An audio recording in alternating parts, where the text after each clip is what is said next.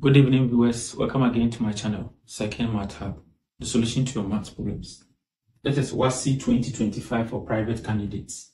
Compulsory question 2. The sum of the squares of two consecutive odd positive integers is 74. Find the numbers.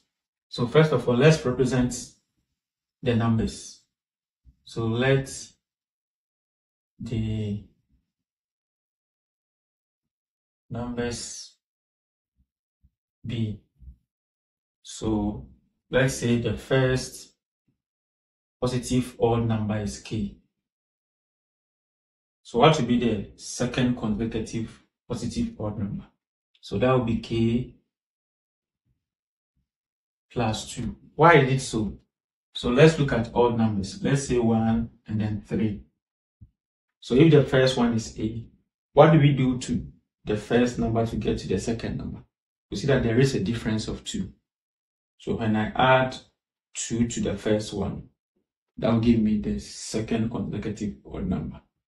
So again, if the first one is represented as k, algebraically, the second consecutive odd number should be k plus 2. That is the reason why we added 2 to the k to get to the second thing. Now again, we're told that the sum of the squares. So let's look at their squares.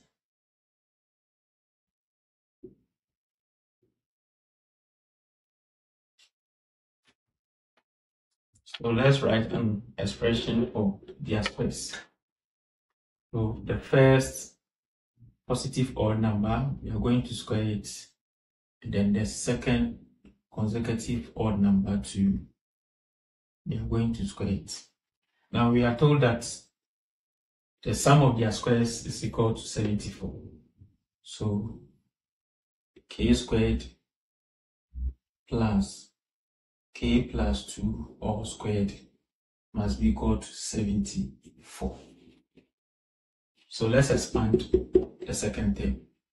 So we have k squared plus, now k plus 2 all squared is the same as k plus 2 multiplying itself. So when we expand this, you end up getting k squared plus 4k plus 4. And this must be equal to 74. You see that we are getting something like quadratic. So let's equate everything to 0.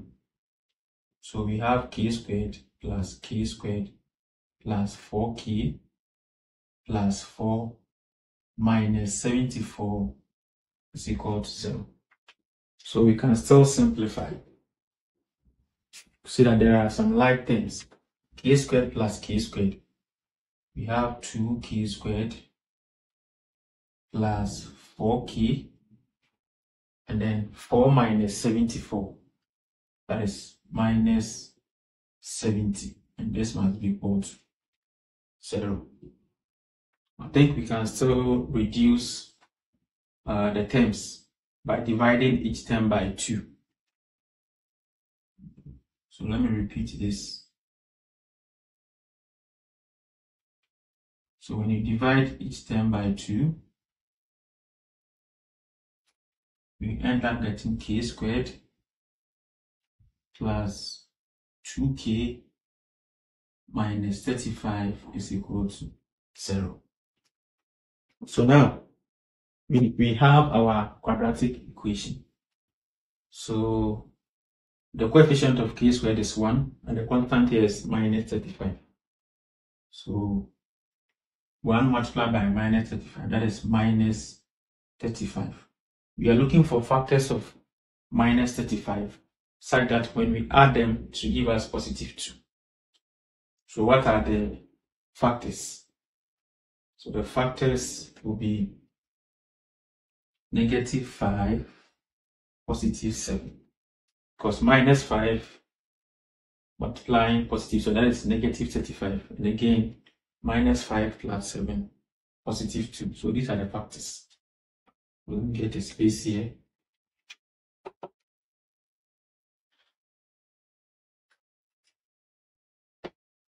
So now we are breaking them into factors. So k squared. So instead of 2k, Replace that with minus 5k plus 7k minus 35 is equal to 0. So let me repeat this.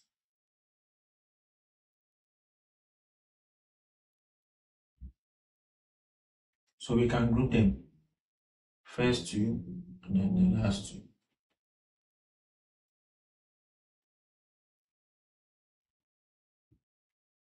So for the first bracket, what is the common factor? Common factor is k. So let's factorize k out, leaving k minus 5. Also for the second bracket, what is the common factor? Common factor is 7, leaving k minus 5. So everything is equal to 0. So we have k minus 5, k minus 5.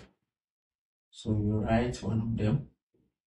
And for the outside factors, we have k plus 7. All must be equal to 0. So now I'm going to pick each factor, equate to 0, and solve for k.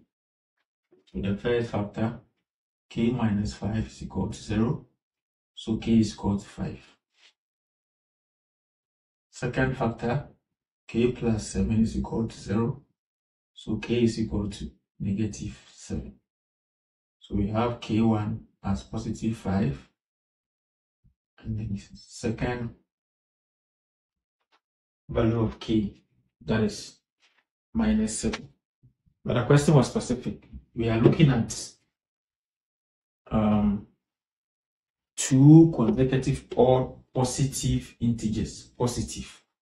So meaning that k was equal to 5. So with this, can we get the actual numbers for the two consecutive or positive integers? So the first one is k. So the first one, so let me write this. The numbers, so the first one is k. So the first one will be 5. And the second one will be k plus 2. That is 5 plus 2, which is 7. So 5 and 7. So these are the two consecutive odd positive integers. I hope you enjoyed this episode. Please like, comment, and share the video. See